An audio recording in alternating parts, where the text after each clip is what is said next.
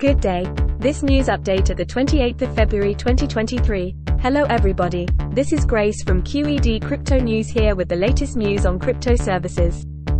According to a recent report from DailyCoin, a leading online brokerage has received a subpoena from the Securities and Exchange Commission, SEC.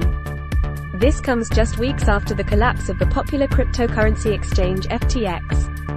The brokerage in question is Robinhood, which recently announced that it may be forced to shut down its crypto services due to the SEC's investigation. This is not surprising given that the SEC has been cracking down on cryptocurrency exchanges over the past few months. The SEC's investigation into Robinhood comes shortly after FTX collapsed due to an alleged fraudulent sale of tokens.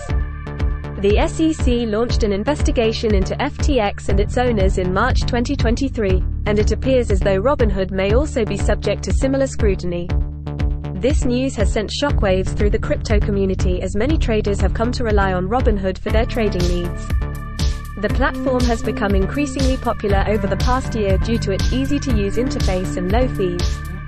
It remains to be seen what will happen next, but one thing is certain: this news will likely have an impact on the crypto industry as a whole.